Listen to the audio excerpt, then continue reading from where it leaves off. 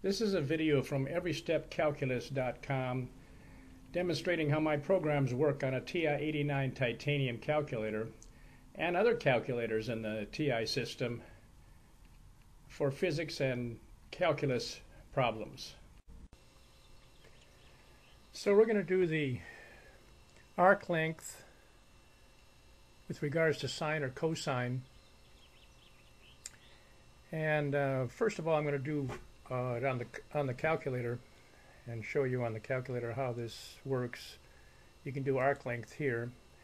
You notice when you press F3 function, you come up with that menu. You press 8 and it'll go to arc length. We're going to put in sine of x for our function, and then a comma with regard to x, and then a comma with regard to the range of 0 and pi.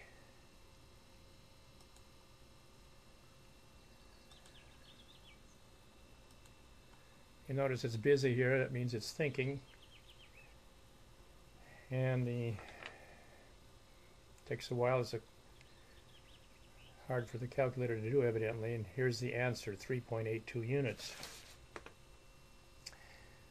So now let's get started on my programs. We're going to have to put second alpha to put the letters IND,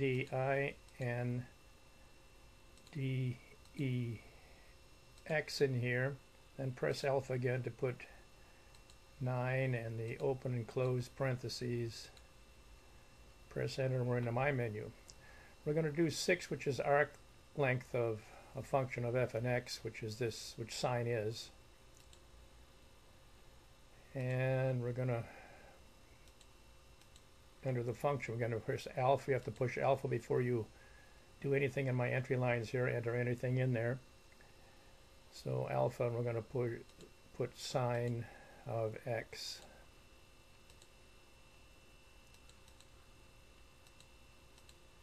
I always ask you if it's okay, and then in case you made a mistake.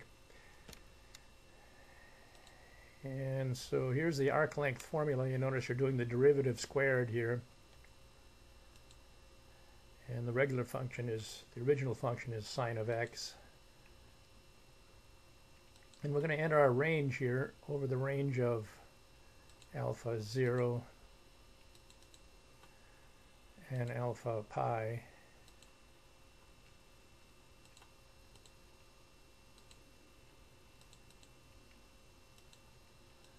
I again ask you if it's okay. And then we do the derivative.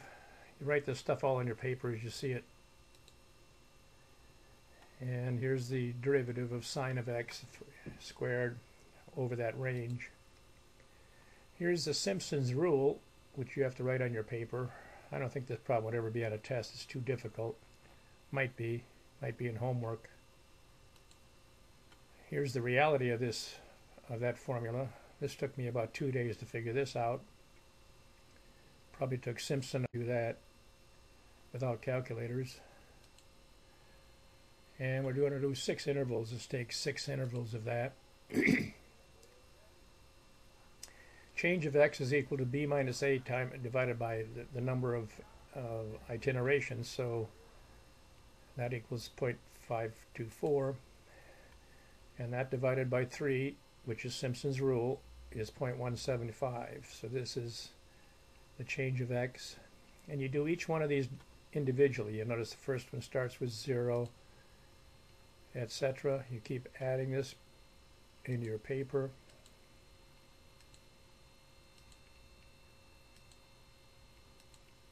And the answer is 3.82 units as you sum up all these itinerations.